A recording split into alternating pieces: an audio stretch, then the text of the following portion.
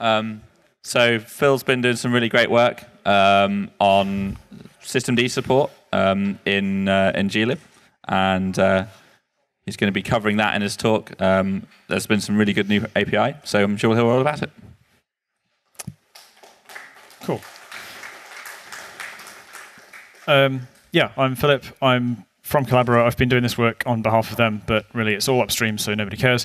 I've been working on structured logging in GLib, which is an extension of and partial replacement of the venerable glog API, which everyone has been using since forever for outputting strings somewhere. So what's new? Structured logging.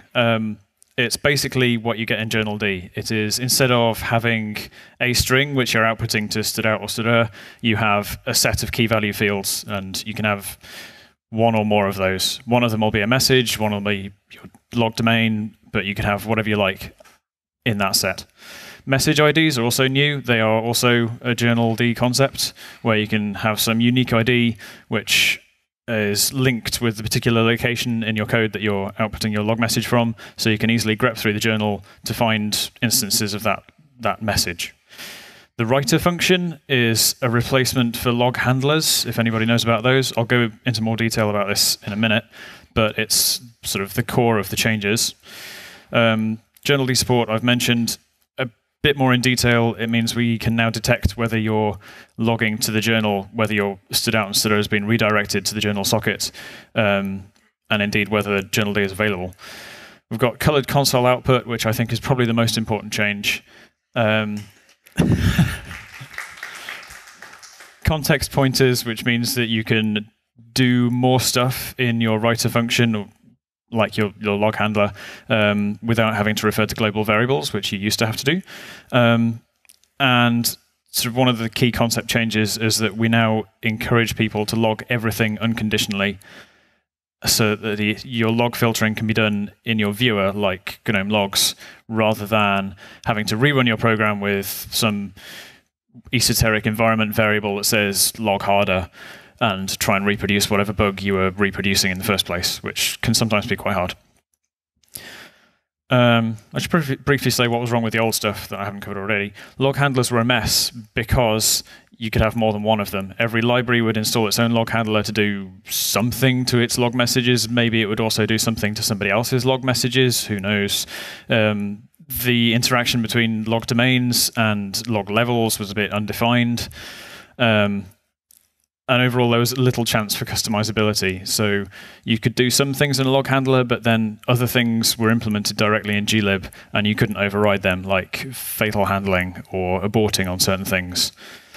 There was some global state that one library could set that then others would not have any control over, or they could fight over, like whether particular things were fatal or not. And then it all tied into gtest expect message, which some people may have used, which allows you in your unit tests to check that the code emits some message at some point, which you can give a regex for, except that it only allows you to check for these messages in one specific order, and you can't check for optional messages or repeats or things that might appear in different orders due to threading or timing issues, which made unit testing that kind of code absolutely impossible. So the new world order allows this, and it had no colored console output. So yeah, as I've said, structured logging, the core idea there is that you have a load of key value pairs rather than a formatted string. Which means you can delay the string formatting as long as you like. You could maybe even not do it if you want a fast path. And it means you can give lots more data. You can give all sorts of application-specific data by adding some namespaced keys to this set of fields, which will then appear in your journal, and you can do things with them.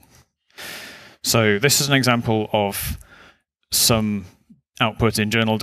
Normally, if you use journalctl, you'll see a very condensed version of this. I've used the verbose argument so you can see all of the fields here. So we've got hostname, priority transports. People are presumably familiar with journald, but like it's obvious the message is there, and then there's loads of metadata about the process that came up with this message. The performance of the new code is potentially better than the old glog API. It depends how you use it. So If you use printf style formatting, obviously you're going to have to pay the price for string formatting. If you're outputting to stdout, then you're going to have to pay the price for string formatting.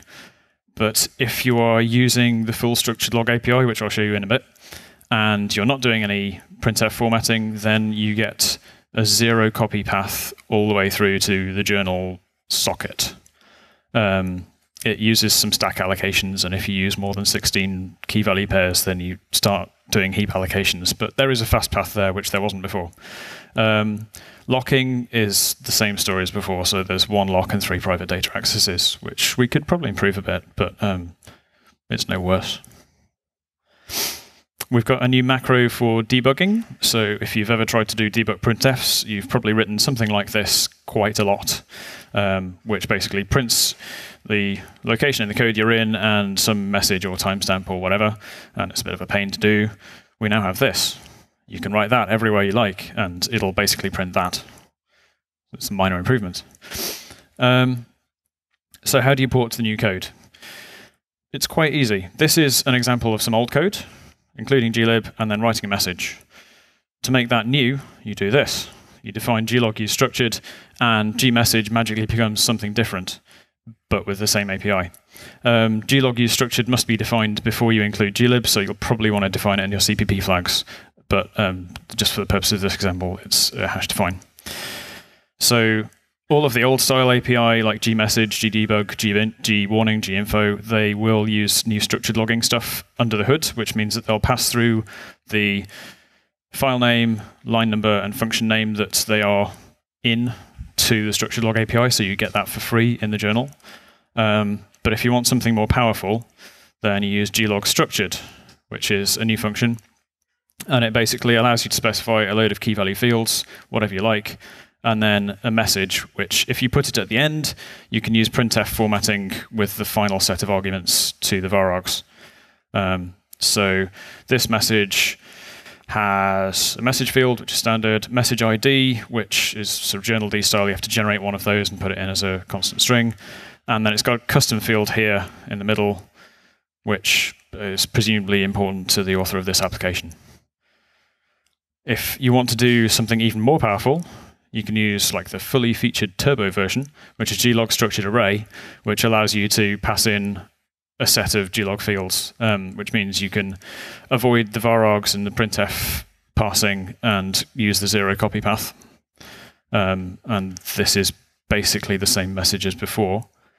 But you can also pass, here we're passing a state object, which is of length 0, so that's not being treated as a null terminated string. It's some state that you can pass through to your writer function. Yeah, I'll come on to the demonstration in a minute. So writer functions. It's probably easier if I show you some code for this.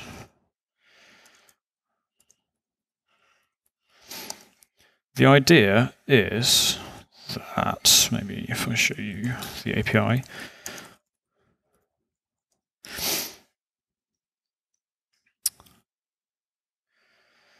we have glog set writer func, which is the replacement for the log handler functions, glog set handler or whatever it was.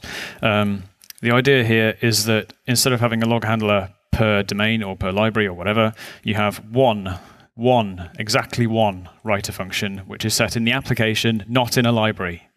So that means the application controls the policy of what gets logged, where, why, how many times, whatever, where it's printed to, how it's formatted, and the libraries don't get a say in this at all. So please don't start using this function in your library. We provide a couple of default implementations of a writer function. So the one that glib uses by default is glog writer default, which will send things to the journal if it's available, and if not, it'll print them out to stdout or stdir. And it'll do much the same string formatting as you had previously with the old implementation. Glog writer journal D is what it uses to print to the journal.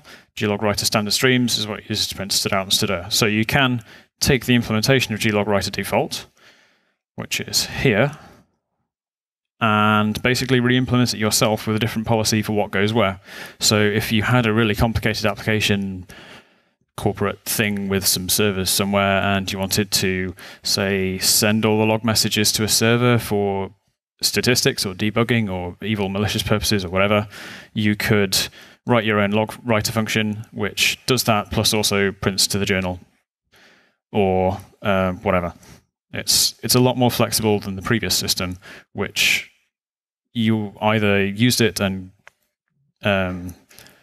took the benefits and downsides of it, or you re-implemented everything and never used glog at all. Yeah, so the policy is basically that. What else have we got?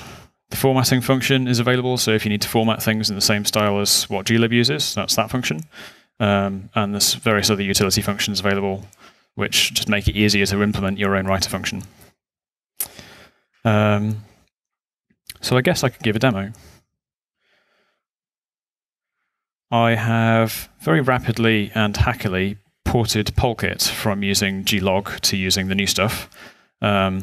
And I'm now going to run it on my machine, and hopefully nothing will explode. There we go.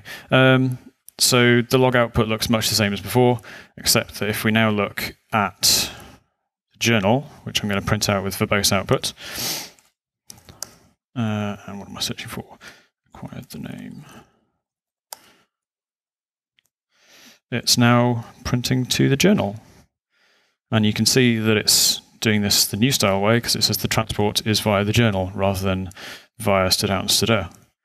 And you can see we've got the glib domain in there, which wasn't there before, and a message ID, which you couldn't do before.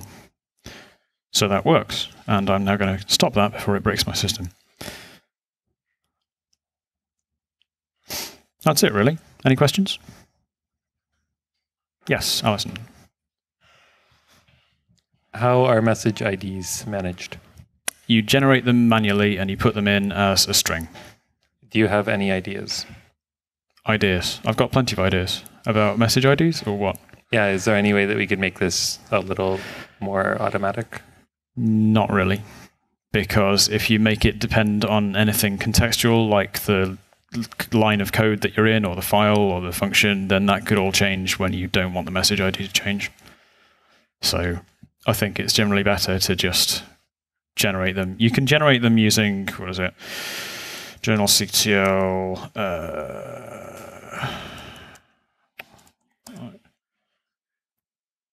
What was that, Leonard? The last one. New ID 128, yeah.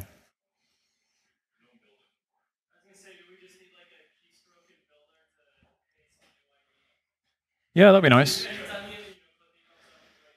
Yeah, you could even do it automatically without needing a keystroke for it. That would be cool. Any more questions?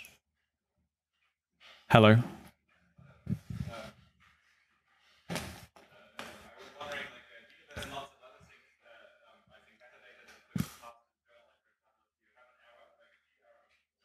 Mm-hmm.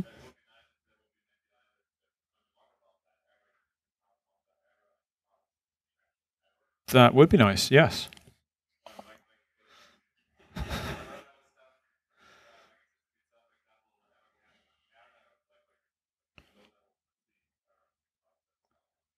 Yeah, there's a field for error number, isn't there?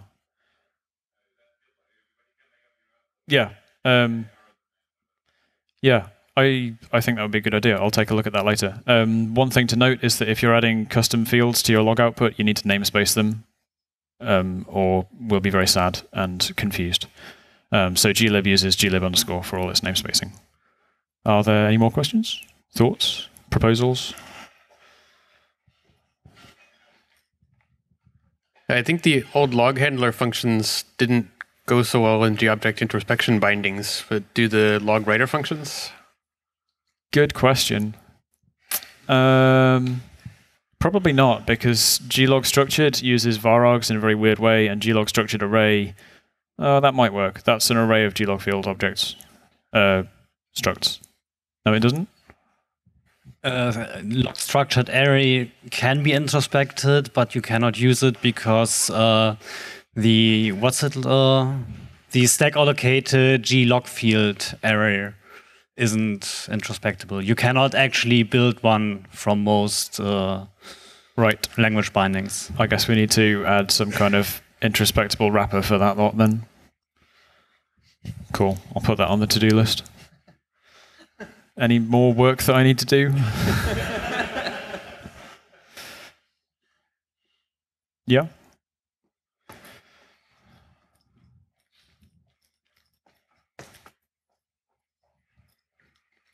What's the deprecation path for the old log API? Don't define glog use structured.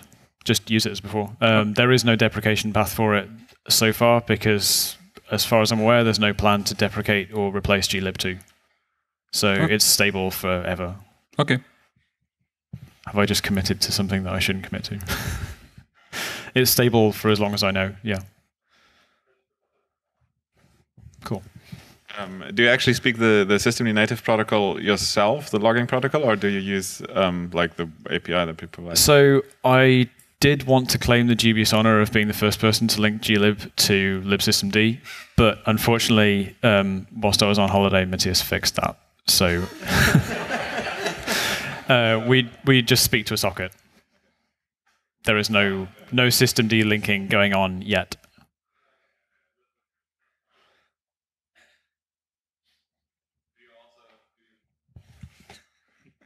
One thing that the journal can do is that you can put huge blobs in it. Do you like and because it doesn't fit in a AF Unix datagram anymore, there's fallback with memfts and things like that. Do you bother with that at all? I don't think we do yet, do we, Matthias? I mean, you might not need to, but.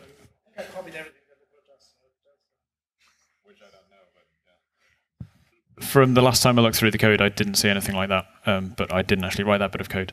So I guess it could be added. I mean, the glog field struct is basically pointer plus length, so it's anything up to G size. Okay. What? What about them? You can, you're welcome to. I'm not going to do that. Why do we need QR codes?